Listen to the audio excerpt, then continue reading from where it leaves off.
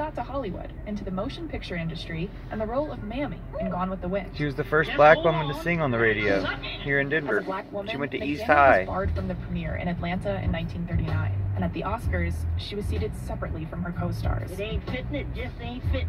But there were more roles for her to play, and more firsts in her career. Today, Hattie McDaniel has 2 stars on the Hollywood Walk of Fame, one for motion pictures, the other for radio. A Colorado postcard from Colorado Public Radio.